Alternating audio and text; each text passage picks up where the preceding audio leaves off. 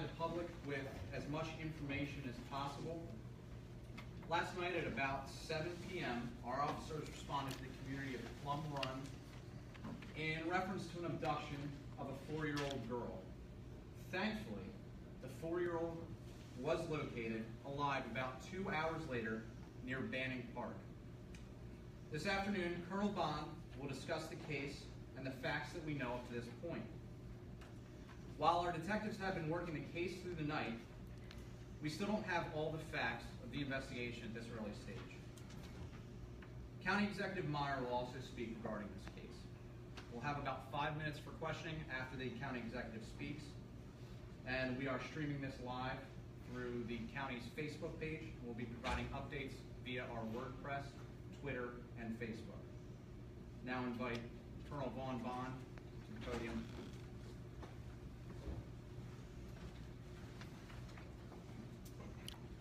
Good afternoon. As stated earlier, last evening at approximately 7 p.m., the 4-year-old victim and her friends were outside of their residence in the area of 4800 Sugar Plum Court, doing what kids do, playing and having a good time. When they were approached by a white or Hispanic male who drove up in a dark-colored sedan vehicle and engaged the 4-year-old in small conversation. The suspect managed to walk the 4-year-old to his vehicle and proceeded to force her inside of it and drive off at a high rate of speed.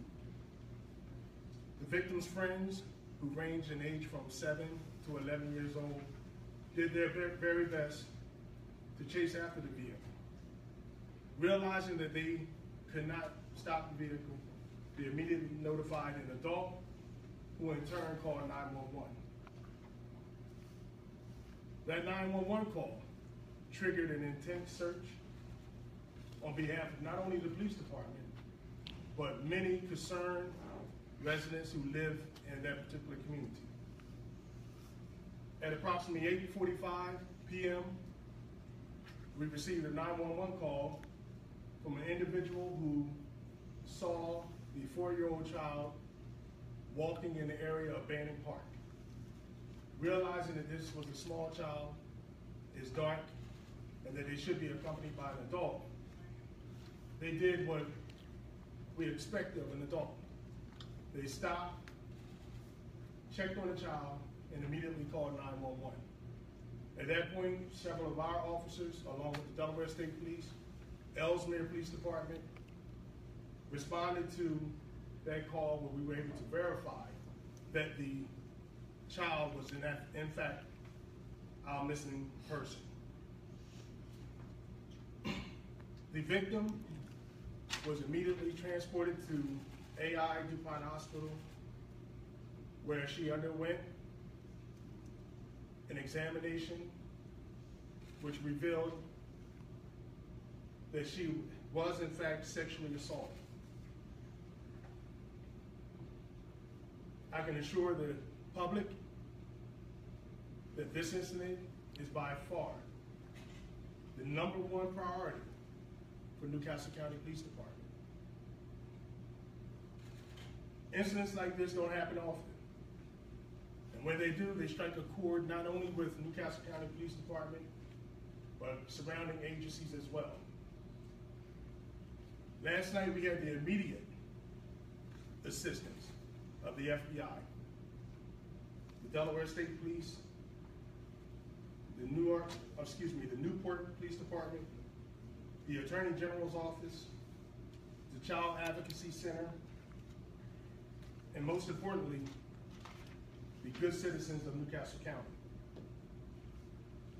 As with any case of this magnitude, we call on the public, and we need the public to come forward to assist us.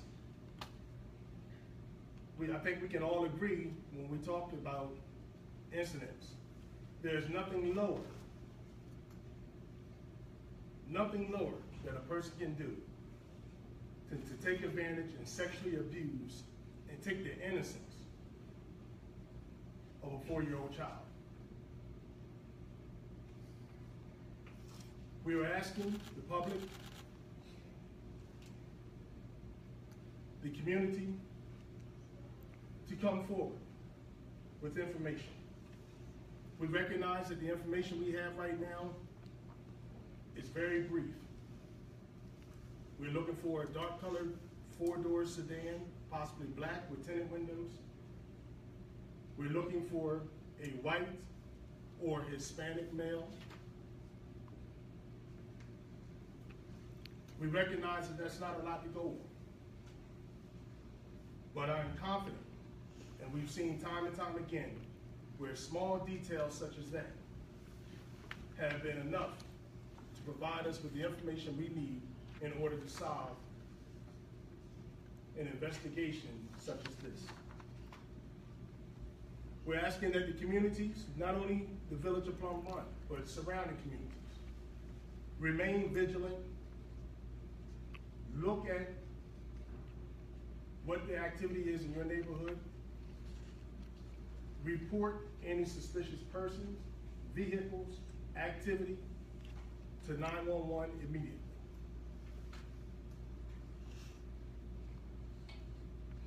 The community, the residents of that community, know their community better than the police. You know who belongs there and who doesn't. You know when something looks out of place and when it doesn't. Call and report to 911 right away. Lastly, I would say that every member of Newcastle County Police Department is committed, regardless of their assignment, to solving and apprehending this heartless monster. It's the only word that I can think of, monster, who committed this act. No one has a right to violate anyone, but you reach an all new low level when you want to take advantage of a child, a 4-year-old child. We're going to do everything in our power. We're going to take any assistance that we can get to identify this person, this monster.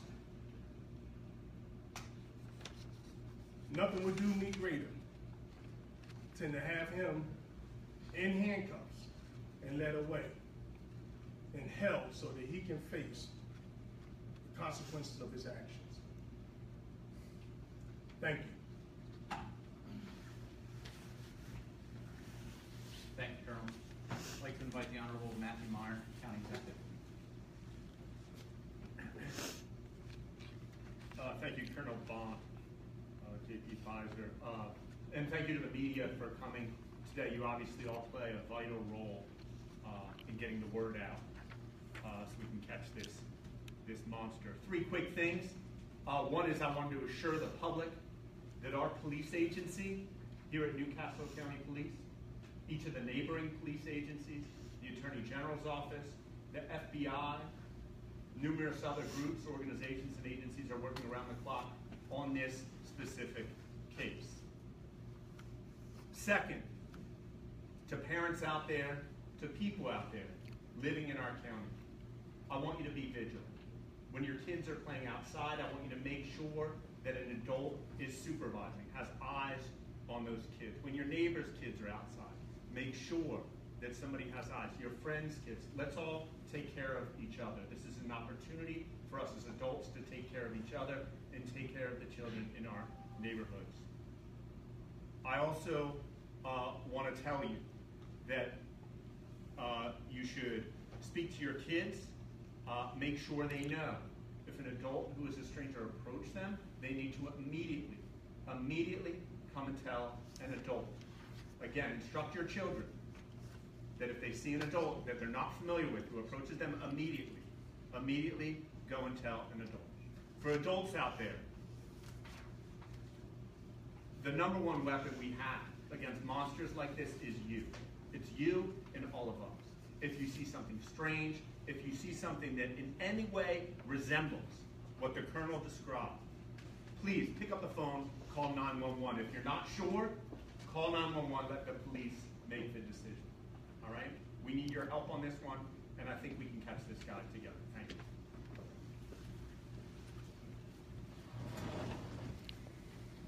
Thanks, sir. I'd like to invite Councilwoman Kilpatrick to the podium. Thank you. I would just like to say that at this point, there are no words to describe how angry I am that this could happen, not only in my district, but in Newcastle County. And there are no words to express the grief that I feel for the families that are involved in this, for the children that were in that neighborhood, and for the innocence that has been taken away.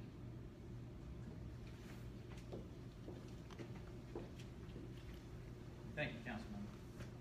We'll now take questions. We have about 5 minutes for that. I ask that you raise your hand, wait to be called on, and let us know what news organization you're with. And we'll start with Brian. Vernon Odom from Channel 6 in Philadelphia for the Colonel. Colonel, was she found in the park or near the park? And are you continuing to search the park? If so, for what? Did she say she was in the park, sir? That's what. Well, sir, she was found, initially she was observed walking from the tree line of the park area. So yes, she was coming from the park. Did she been able to describe anything about further way the guy looked or further characteristics he might have had? I know she's only 4, that's tough, but what has she been able to give you, sir? We have to keep in mind that by the time the interview was conducted, it was very early morning hours. So our initial concentration for our line of questioning was to find out what happened, how she ended up in there. She was able to provide us with that information. We have a subsequent follow-up interview scheduled with her, and at that time we'll get into a little bit more details. Adam Durner at the News Journal. Can you describe the role of the Children's Advocacy Center so far in this case and what they're going to be doing upcoming? Well, the CAC is what we refer to it as. They're responsible. They have experts who specialize in conducting interviews with young children. Children interviews are quite different from adults. Sometimes in your line of questioning, you have to be very careful how you proceed with asking questions in order to get an appropriate answer from that child, especially when they have been subject to a traumatizing event such as this. I suppose, has CAC interviewed this particular child? Yes, we did. They did a brief interview last night, well, early this morning. Colonel, Dave Kinchin, Fox 29 News. We heard there may have been a description of facial hair or something on the suspect. Can you comment or elaborate on that, and any chance of any sort of surveillance images at this point being processed? As far as the facial hair goes, there was a report. We had several witnesses that were out there, and there was a report that the subject may have had hair, and then again, one person said they might not have had hair.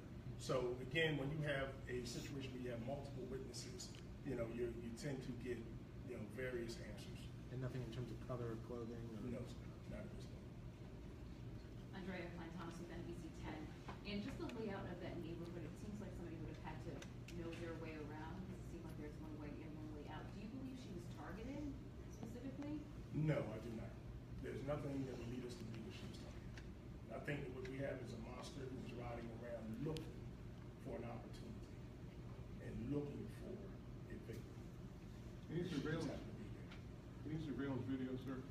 Sir, we're in the process right now of asking residents, and that's something that I think I forgot to mention, but we are asking residents that have home surveillances, equipment, and businesses, if they could contact us and let us know. We're in the process right now of going through. We did collect one video last night, and we're in the process right now of going through that to see whether or not it's going to yield anything of evidentiary value for us. But nothing hard yet, right? No, sir. CBS 3. Is there any thought or concern that this could be connected to any possible other situations in the past? I know we spoke with some neighbor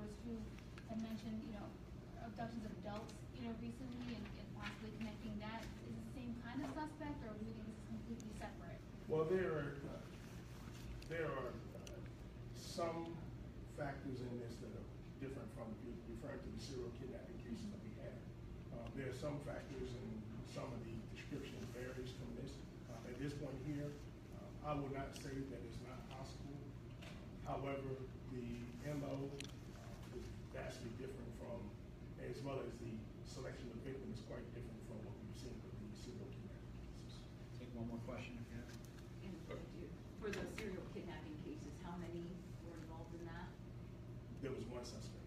No, I mean, how many cases were there? How many victims? We have three. Three.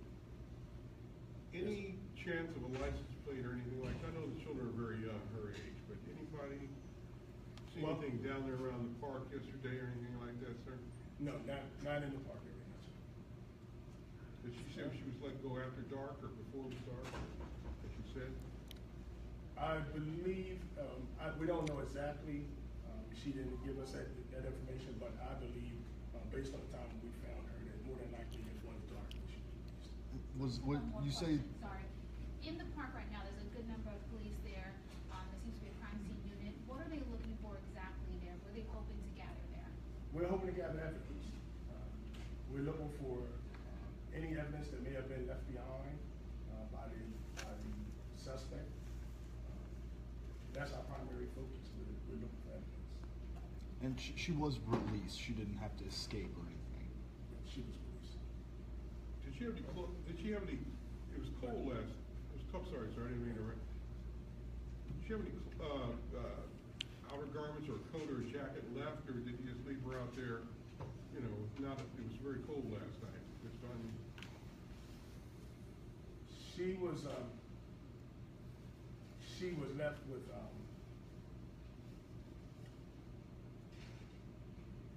very, very few garments, sir. I'll leave it at that. And a towel, blanket?